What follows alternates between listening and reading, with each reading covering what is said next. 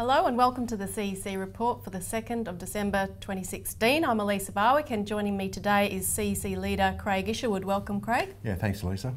And on today's show, London Wall Street hysteria builds as population revolts against their system, and 25 years of economic growth, where's the infrastructure? Now, just a reminder, as we've been making before we get started, that community television will not be screening after the end of this year.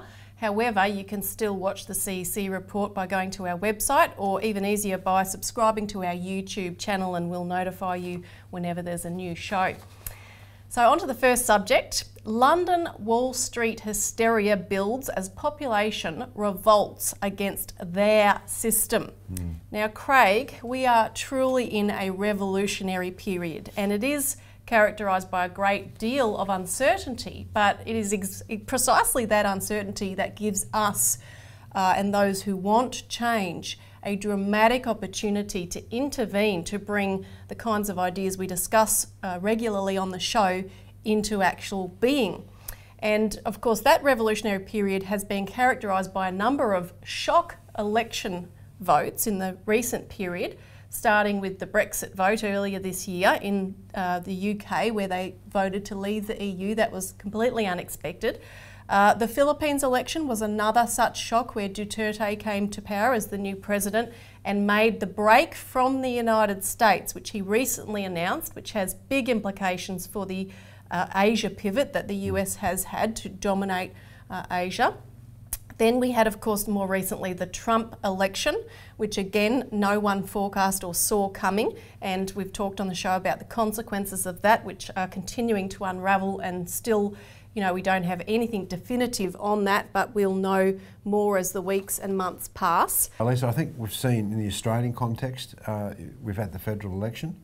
35% of people didn't vote for the major parties in the upper house, and we have a Senate now which has more people in it than the last one. That completely backfired on what Malcolm Turnbull was trying to do. And also you've had the Orange by-election, where you've seen the National Party thrown out after 50 or 60 years with a huge vote against them, a 35%. Some places the polling booths were going up to 90% swing, because these policies that were put in place were so repugnant to the people. And this is an indication of what you're seeing internationally, is that these policies, the repugnant policies, the policies of globalisation, which are destroying communities, they're destroying people's livelihoods, are being rejected. And the political class, which has been seen to be so powerful over these last many years, is now seen to be found wanting. The banking system that supports them is being found wanting. I mean, you've seen so many different reports on criminal activity, which is why you're seeing also the rise of the policy of Glass-Steagall in the US in particular. That's fact, it was supported by Trump.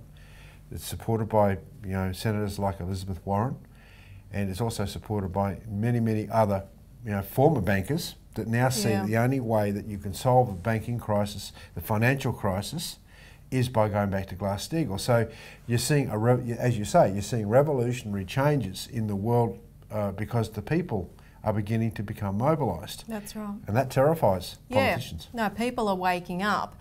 And of course, if they just wake up and there's no solutions or proposals there's just a vacuum, that's one thing where the establishment can control that situation. However, we're in a world right now where not only are people of our ilk putting forward solutions and have been pumping away at them for decades, but there's also leaders of entire nations, leaders that we see, for example, the Chinese President Xi Jinping, who's promoting the idea that countries come together in a community of principle to collaborate around mutually beneficial development projects, infrastructure. You've got the BRICS arrangement, Brazil, Russia, India, China, South Africa, and they're forming broader groupings with the Eurasian Economic Union, with the Shanghai Cooperation Organisation. So you've got a period in which, if Trump begins to ally with something of that nature, whoa, the establishment, the political establishment headquartered in London and the City of London and Wall Street is in big trouble. They lose control. And I think what you saw in the Trump election was the media couldn't control this. Yeah, exactly. And we had, you know, complete disinformation coming down here most of the time. You had a little bit of the actual reality coming through, but we never heard a lot of what was taking place in the back blocks of regular mainstream United States. We only got the media line, which of course trumpeted Clinton.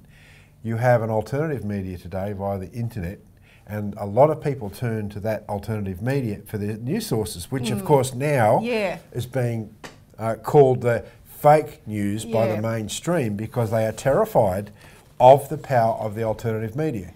So the control of the mainstream media is being broken big time. Yeah, because apparently President Putin has control of hundreds of media outlets and has the ability to pump out this fake news. He also has the ability, if that were to fail, to directly hack into the US election machines and manipulate the results. So this is what is coming out in the mainstream press in the United States right now, and there's whole websites like Prop or Not, which lists hundreds of these so-called fake news media sources, saying, you know, these are the news sources that you shouldn't listen to. Of course, everyone's probably going to them now to say, oh, what are we missing out on? But, you know, this is the kind of propaganda campaign right now that the establishment are launching both in the US and in the UK in order, in fact, to try to undo the results, because there has been a challenge put in a number of the US states that flipped for Trump, such as Wisconsin, and so forth, where the Green Party actually initiated a challenge. Jill Stein, the Green candidate, and she's been backed by Hillary Clinton in Wisconsin, Michigan and Pennsylvania to do a recount. And it cost millions of dollars actually to have that recount done, and somehow the Green campaign raised more money in a few days to make that happen than what they raised during their entire election campaign. Yeah, I think the warning here is watch the fake news from the major media about the fake news, because they're terrified, they're hysterical about it.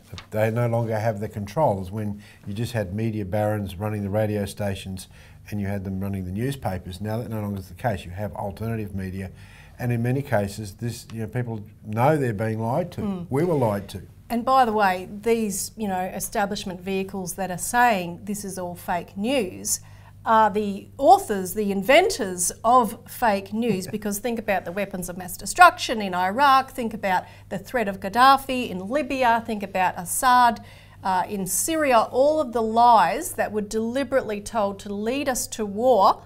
And in fact, what they're saying now about the so-called fake news coming out of the media that, you know, helped Trump get elected and so forth, they're doing this as a means to pump up the war drive again, because it's all anti-Russian propaganda. As I told a grouping of our members in Adelaide just recently, I said, if you want to know what isn't fake news, read the alert service. Yeah, absolutely. Because this is not something that we can just put together, you know, on a whim. We actually thoroughly researched, and we put it together so that people don't get fake news, but they get the fake news that mainstream media are trying to pass as real news. Yeah, they'll get a full analysis. So actually call in, if you haven't already, to get a copy, a sample copy of that, to have a look and find out for yourself. Now we'll stop for a moment, but we'll keep talking about this after the break.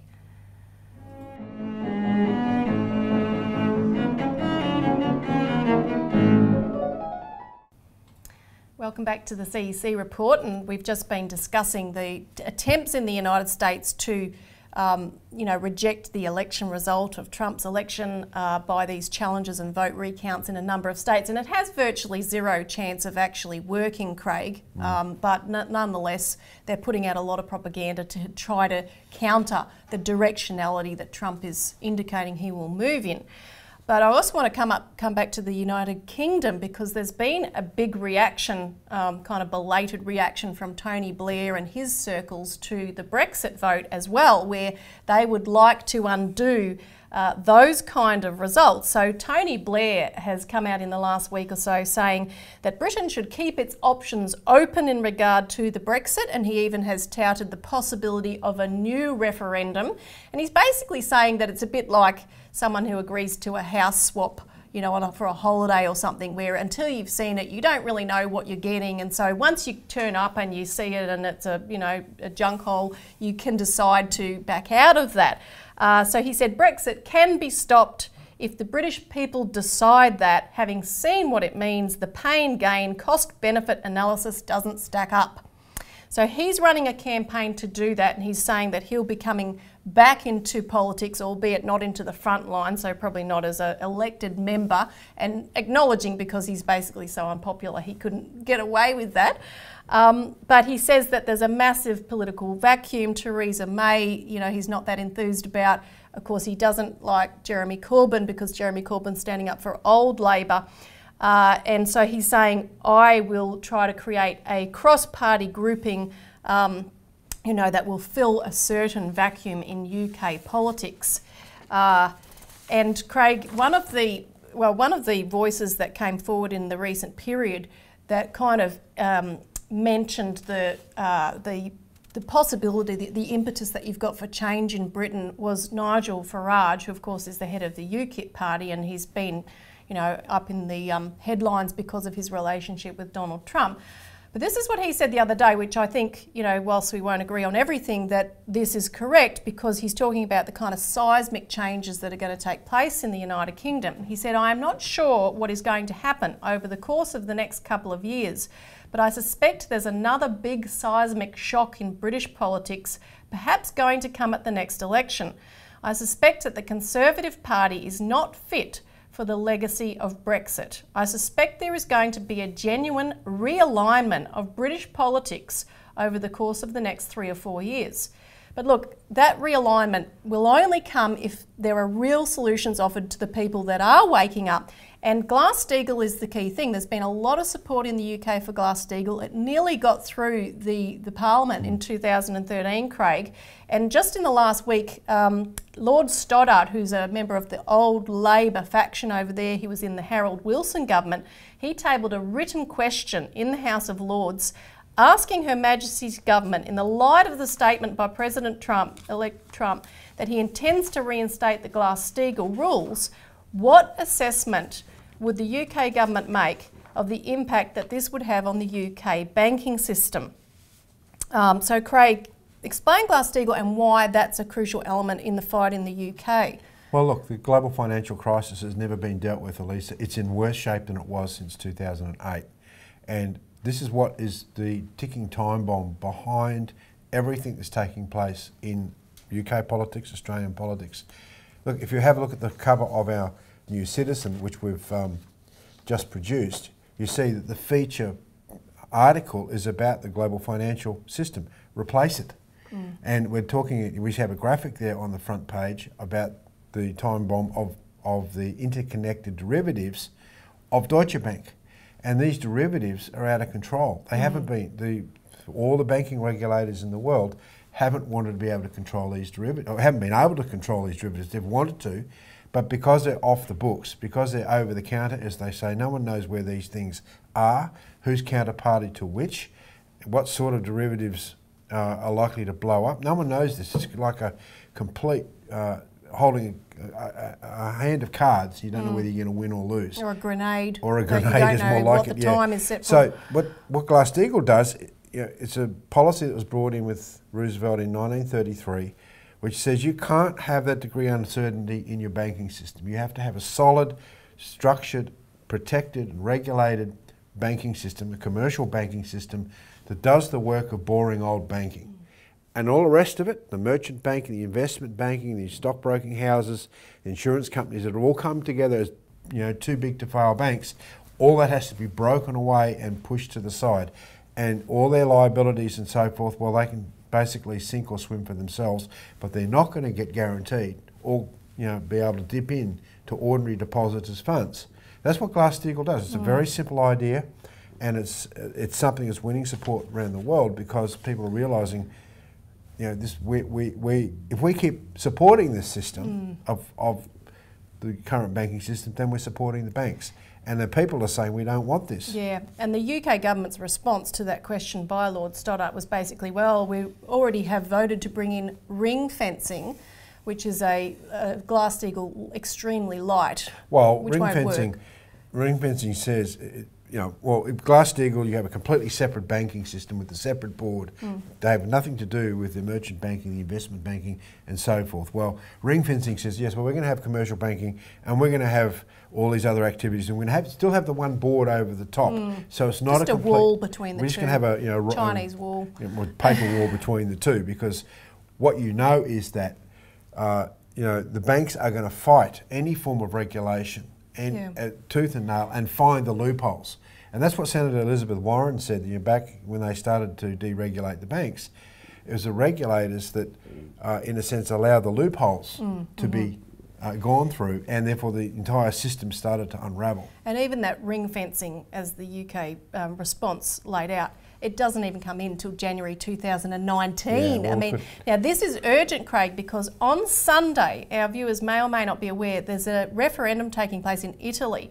And whilst this referendum is about changing the constitution to take away much of the powers of the Italian Senate, they would no longer be able to veto legislation or hold no confidence votes in the leader. And this is touted as something that's necessary because the Parliament supposedly has too much power, and that's why Italy goes through so many changes of government, which seems to be the norm now, even here. But it would basically give the EU, the European Union, primacy over Italian law. And this referendum was pushed by the banks to allow the banking system, the EU banking union, to have greater control over Italy's banking system, because it's plagued with so much debt, and it's got very big banks like MPS, the Monte dei Paschi di Siena, that are on the verge of collapse, and which banks like Deutsche Bank are more connected to than any other bank in the world. So basically, if the people of Italy follow this tradition of what's happened in Brexit, in the US election, and they vote against Renzi, the Prime Minister's referendum, and they say no, the entire financial system could explode at a very early hour. Yeah. So we need to have Glass-Steagall as a matter of the greatest urgency. The UK, it has to come up. We have to bring it up here in Australia, and everyone should be taking that new citizen, therefore, to their members of parliament to push that matter. Yeah. So we'll stop there, but we'll talk a bit more about what's happening in Australia after the break.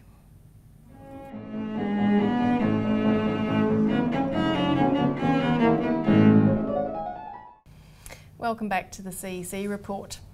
Now we're going to discuss 25 years of economic growth. Where's the infrastructure? Elisa, before we get into this subject, I think following on from our last segment, we've actually launched a petition here in the CEC called Break Up the Big Banks Now, Pass Glass-Steagall. Now this is a national petition of which this infrastructure question forms the third part. But we go through and elaborate what we just talked about in the petition. But we then call on the House of Representatives to do Australia's part of the global fight and legislate for a full Glass-Steagall separation of Australia's banks to protect normal commercial banking and deposits from the wild speculation of the too big to fail banks.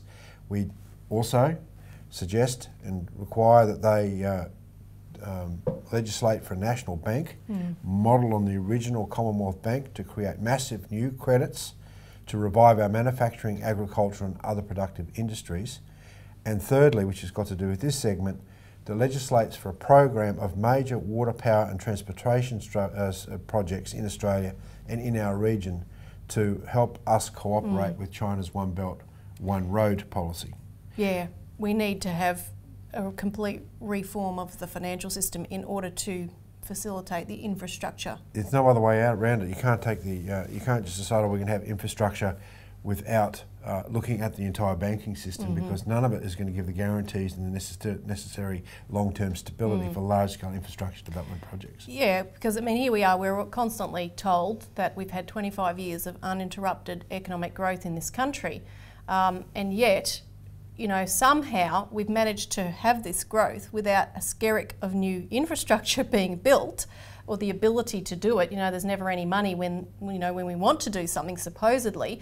And so we have you know, you can have even the most minor crisis that hits the country. For example, a couple of weeks ago here in Melbourne, we had it wasn't even that bad of a storm, really. It was just a combination of circumstances which created an asthma crisis, because you'd had very high, we'd had a lot of rain, and so you had a very high pollen count with particularly the ryegrass, and then with a very high humidity, this caused a particular decomposition of the ryegrass pollen particles that was able to be inhaled very deeply, and a lot of people had very bad asthmatic reactions to that. Now that's something that over 8,000 people. Yeah. I mean, now it can be managed, but the problem was it really exposed the shortfalls within the Victorian healthcare system, the hospital system, the ambulances and so forth. And so 8 people have died as a result of this.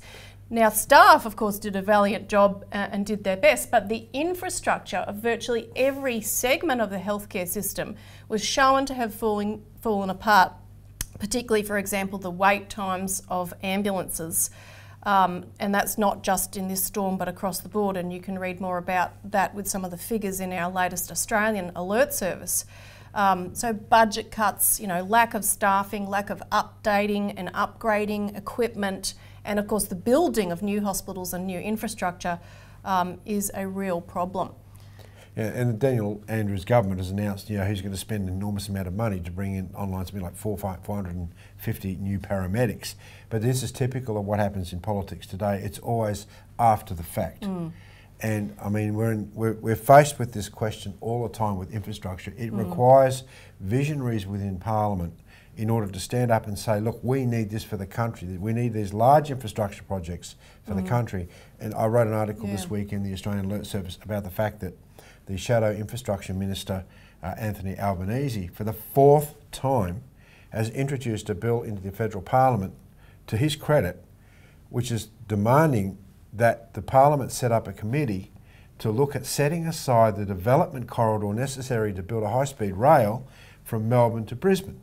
And he's saying, look, this is urgent because if we don't set aside the land, the normal building processes will encroach on the corridor and it may become impossible for us in Australia to have a high-speed rail system.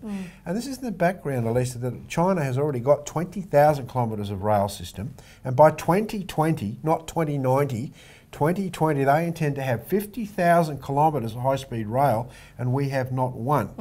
And I found it also interesting that Anthony Albanese said that he's being approached by many Chinese and other Japanese consortiums, people interested in building this sort of infrastructure. So there's a real urgency and a lot of interest, and this gloves exactly into the whole idea of us participating in Premier Xi Jinping's idea of the One Belt, One Road concept, and actually building something in this country. But it's going to require, as I said in the article, if he was already Prime Minister, I suspect we'll be building this thing today. But you've had 2 dud infrastructure Prime Ministers. They're not doing anything in terms of large-scale infrastructure projects. Yeah, and I think the real issue, as we've been discussing throughout this show, the real blockage here is the Wall Street, City of London apparatus that doesn't want this kind of infrastructure, because nations that have infrastructure and build and forge a future for their nation and for their people develop, they go forward, and they're independent. They're no longer controlled by those financial powers. And so we need to create that kind of a revolution here in Australia, exactly like what we're seeing unfolding across the world. And for that reason, we need people to, contact us, get a hold of our information, and in particular, take that new citizen to your Member of Parliament, send it to the Prime Minister, take it to the other local institutions, because the revolution is brewing here. It's just under the surface, and we can bring it to the surface with just a very minor amount of work. Yes. So that's all we've got time for on the CEC Report this week. Contact us for a free copy of the Alert Service. Thanks for tuning in. Thanks for joining us, Craig. Yeah, thanks, Elisa. And tune in again next week for the CEC Report.